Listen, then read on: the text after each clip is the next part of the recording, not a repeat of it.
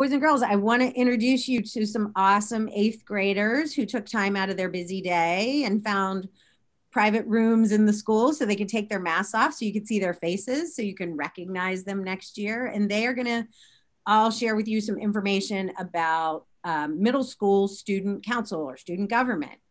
Let's start by having someone explain to us you guys are all representatives. So Daniel, could you explain to the lower school students what that is or what that means?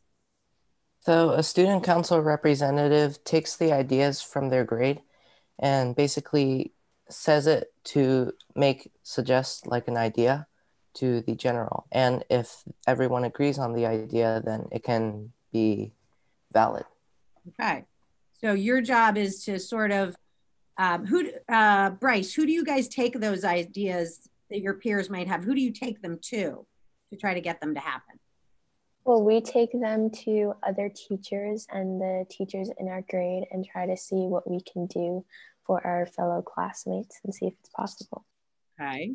And AJ, are there any challenges with this process? Yeah, so sometimes we'll get a bunch of different ideas and we can't always accomplish everything. So we need to make compromises things that we can actually do and things that our peers want to do. Okay. And Lainey, are there any times when you guys might actually have to disappoint somebody? If that question makes sense. Yeah, I think there are definitely times where some people suggest ideas that aren't necessarily possible, and sometimes there are things that we can't control. So we can't always get everything done for everybody. I'm guessing like coronavirus has probably presented some challenges, some of the ideas. And I was so excited to get started talking to you all that I didn't give you a chance to introduce yourself. So I'm going to go backwards now, let you all do that. And if you could share with the lower schoolers, maybe one reason why you decided to run for student government or why you're happy to be a class representative, that would be great.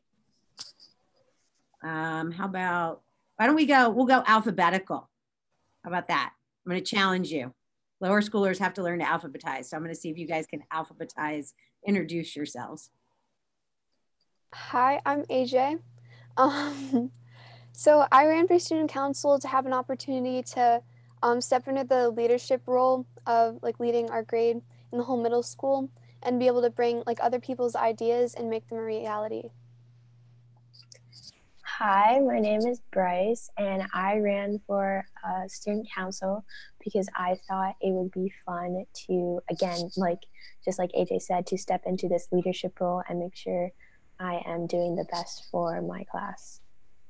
Awesome. Hi, my name's Daniel, and I ran for student council because I think it would be a great idea to work for your community. And since this year's word of the year is unity, we can bring out our ideas and make it possible. Hi, my name is Lainey, and I ran for student council because mostly the same thing. I thought it was a great leadership opportunity, and in previous years of being in the middle school, I always looked up to the people in student council. So it was a great opportunity for me to be one of those people. Thank you for sharing that and for introducing yourselves. So before we wrap up, could you all maybe each person could share one example of a project or an idea or an activity that as student council representatives, you guys are helping to organize or run or figure out if it can happen. Maybe everybody can pick one. How about we'll go backwards alphabetical this time. So the big thing that we're working on right now is Hiller Harvest, and we're trying to encourage people to participate in order to help our community the best that we can. Another big event that we are planning out is the Halloween party for this year. Even though it's not going to be the same as most years, it's still going to be pretty fun.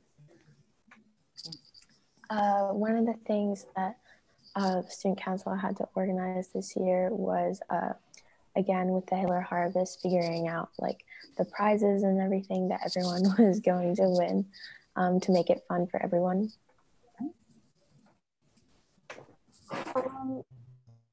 And so far we haven't done like a lot else, but other years we would do like bake sales and stuff like that. But obviously we can't right now because of COVID. But we've been bringing other ideas from our peers to student council to make changes in the favor of the students. Okay. Is there anything that I didn't ask that you think lower school students should know about sort of their Tower Hill student government and how it works, or maybe any advice you might give to lower schoolers who are thinking when they're in middle school they might want to run for one of these positions? What would you tell them, or maybe share with them your learning while being a student representative? Any thoughts? Well, one of the thoughts is when thinking of like doing it, you always want to make sure that you feel like you can best represent your grade and everybody else. So it's a good idea to make sure that you are really you can talk to people, and like you seem really outgoing and straightforward. And I like, if you're thinking of running, you should definitely go because it's fun. I don't really know what else to say. And it sounds like you're saying, Grace, you have to decide if you can represent everybody. Yeah. Yeah. Just people you're friends with or you're closest to. Yeah. Okay. All right. Anybody else, or anything you guys feel like you've learned or skills you've developed being on student council so far this year? So kind of like what Bryce said, student council gives you a chance to be a leader, and also public speaking really helps a lot. Good point. Good point. Thank you for sharing that, Daniel. AJ or Lane, any other thoughts? Well, just if you're planning to run, it's important that like you see yourself as like responsible and like you can stay organized and like make sure you can get to like meetings and put out your ideas.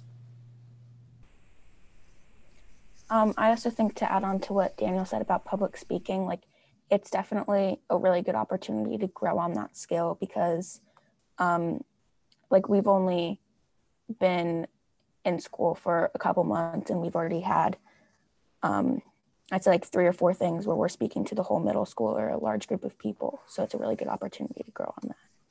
Got it. Thank you all so much for taking time out of your busy day and for agreeing to share some information and ideas with the lower schoolers. I appreciate it. So I'm gonna